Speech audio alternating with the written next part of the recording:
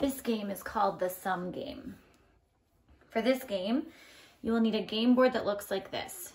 It is a 4x5 grid with the numbers 1 through 20 written on it.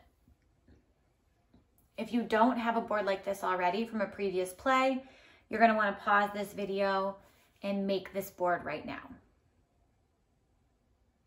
Don't forget to put 0 through 10 along the bottom. You will also need something to mark your board with. It can either be 2 different types of items or 2 different colors of the same item. For this game, I'm going to be playing with yellow, and my imaginary friend Dinosaur is going to be playing with blue. If you have a live and in-person buddy to play with at home, feel free to play with them too. But I don't have anybody to play with me here today, so I'm going to be playing against Dinosaur. You will also need 2 additional markers to mark the bottom of your board.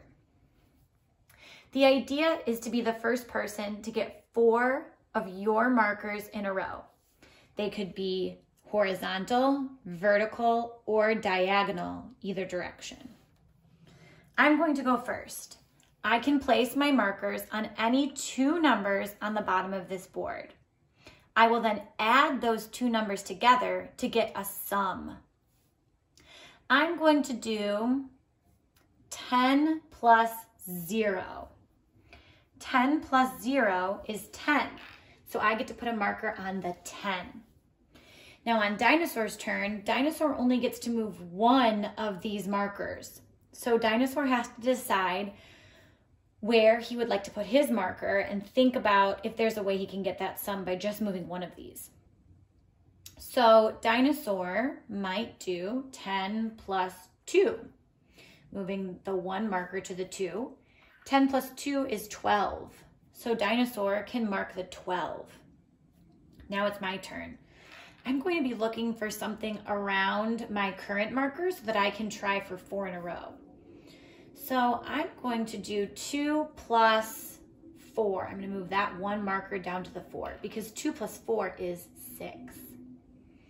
Now Dinosaur might do 4 plus 4 is 8 to take this space. Now, I know, if I move this marker over back to the 10, 10 and 4 is 14. Now don't forget, you can try to block your opponent. So if Dinosaur doesn't want me to win, to get 4 in a row, he might want to take one of these squares from me if he can. So he might take 10 plus 8 is 18 and block my way there. Oh, I really want that too, but there's no way I can get it with what I currently have, either an 8 or a 10. So I'm going to move this marker over to the 6 to block Dinosaur's 16. Okay, now Dinosaur might do, let's see, Dinosaur, I don't know, Dinosaur might have to kind of come up with a different move here because I don't think there's a whole lot of ways he can go with the markers that he has. So maybe Dinosaur will do, let's see, 6 plus 1 is 7. I am going to do 1 plus 1 is 2 so that I can take this 2 and have 4 in a row. That means I just won this game. Dinosaur and I can clear our boards and play again. The reason I like to play this game with markers on top of the board instead of crossing things out with marker or pen like we do in a lot of our games is because this board takes a little bit of time to make, so it's nice to be able to reuse it. Have fun, good luck.